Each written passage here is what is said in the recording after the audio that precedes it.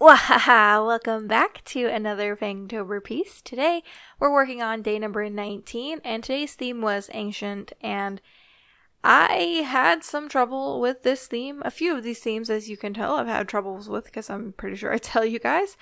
But I really didn't know how to portray the theme ancient, and of course, I'm sure there are many different ways to portray it, but I personally struggled with this. So the first thing that kind of came to mind was this vampire who, you know, got turned like really early in like the early days of the world or something. And as literature moved on, she found a love for books. And so she made it her life's goal to collect or even write her own books, and just as many as she physically can. And so I thought that that was a fun little challenge, and it gave me a fun reason to do a background. And I just love this piece. She's just adorable. And it's probably one of the very few pieces this month that isn't like crazy, morbid or whatever. But that's okay. Not all of them are going to be like that, and I'm not upset about it because I think she's just so adorable. Like, I just want to be her best friend. I want her to read books to me. I don't know. Anyway, I did a lot of layers on this paper, and I'm digging the Arches paper. It's being kind to me, and it's so expensive, but like, I never want to go back. But I also don't want to use it, but like I'm forcing myself to use it this month just because I'm an art supply hoarder. I have a problem. I guess the first part of having a problem is to being able to admit the problem, right? That's the first step to getting over it. But I don't think I'm going to get over hoarding art supplies because I don't know, it's kind of fun. It's like collecting them all. It's like Pokemon, help! But anyway, I just love everything about this piece. I love her little expression because she seems super wrapped up in the book. And I just like that she's like sitting on the books. And I know the pose doesn't really make a lot of sense. I feel like a normal human couldn't do this unless their leg muscles were like super crazy. Or those books were glued down. But you know, she's a vampire. She's got superhuman strength. And maybe those books are just really heavy. We're just gonna go with that.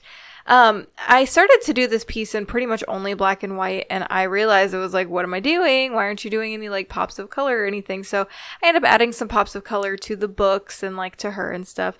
And I thought about adding a little bit of like a blood splatter across some of the books in the background, and I didn't in the piece. But that isn't to say I might go back and actually do that on my own, because actually I think that would be really hilarious now that I'm thinking and talking about it. So I may do that for like my final piece, but I don't know. So yeah. So since I kind of mentioned it in the last video, but if you didn't make it to the end of the video, I'm going to mention it now. I am going to be starting a Kickstarter for a coloring book for this. I am really, really excited. That Kickstarter starts on November 1st. So I hope you guys are ready. It's going to run for 30 days, so you will have 30 days to pledge, and I'm going to be making some awesome rewards. I'm really excited about the stretch goals and the rewards and just really everything. I've been working kind of behind the scenes on the extra stuff.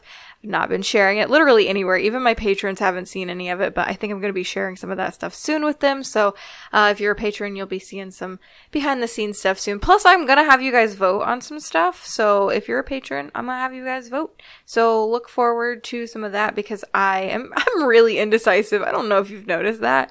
I'm really indecisive, and I like having my patrons' opinions because they always give me really good feedback and really good opinions. And also you guys here on YouTube do, and I appreciate all the feedback that I get. And I tend to take it to heart, or not to heart, but like I try to do something with it, because a lot of times like someone will give me constructive criticism and I'm like, oh my gosh, that would have been such a great idea. Why didn't I think of that? So I do really appreciate any and all criticism, really, as long as it's not like rude criticism, because ain't nobody got time for that. So here I am finally adding that pop of red, and I love it on her skirt. I showed it in the sketch that it was like that on the skirt, and I think it's really cute. And she's just definitely got this like librarian bookish vibe, and oh, she's so cute. I just want to squish her. Anyway, I added some red to, again, like I mentioned earlier, some of the books and some of the ones in the background. And then I actually end up adding a couple of bats in that little doorway to the side. I think I line it in red, and then like the door frame, that thing. And then I put some little bat friends up there because I thought that would be really fun too. And yeah, I don't know. She's just kind of got this little reading nook area, and I didn't put anything in the doorway. I could have put more books, but I'm gonna be 100% honest. I was really lazy, and I just didn't want to. I was like, yo, I did all this background. Time to relax.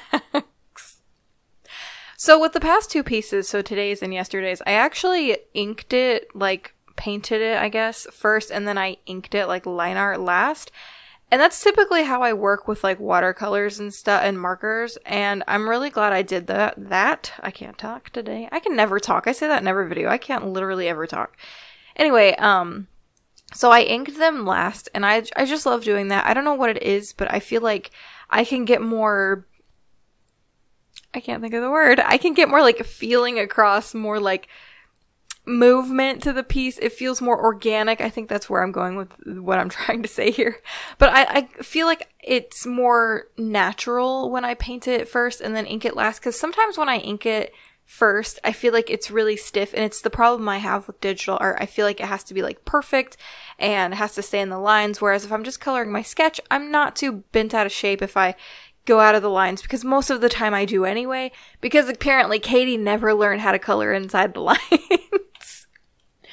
But anyway, there are a few parts of this piece I do off camera. I think I end up inking a few places off camera, and I do think I also did some white highlighting off camera.